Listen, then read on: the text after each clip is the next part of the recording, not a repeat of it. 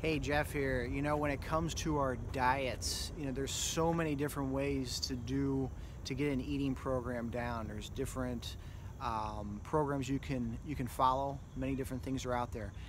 One of the things that you notice that is common with everything is fruits and vegetables and berries, and that our bodies need those. That is the core of it all. We do need proteins, and you got to find those proteins in different areas if you're vegetarian. But getting a plethora of fruits and vegetables, a good variety of fruits and vegetables, is key.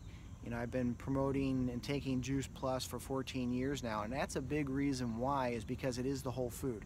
It's not an isolated vitamin, it's the whole food, and that helps to bridge that gap. But when you're eating, you really can't go wrong with, doesn't matter what you pair it with, and I know there's different programs again that will say differently, but if you just get as many fruits and vegetables into your diet as you can, that's going to be a good basis for a well-rounded diet. And then you piece together how you want to get your proteins in there, and you can get some good proteins from plant bases too, so don't forget that.